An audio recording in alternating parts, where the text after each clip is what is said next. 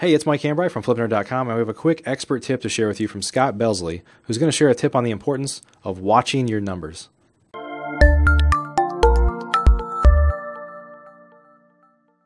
This expert tip is sponsored by RealtyMogul.com, B2R Finance, and VirtualStaffNow.com.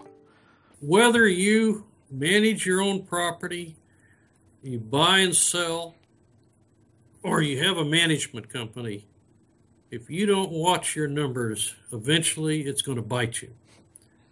Watch when you buy a property, look at what the property taxes are going to be. Look at the insurance.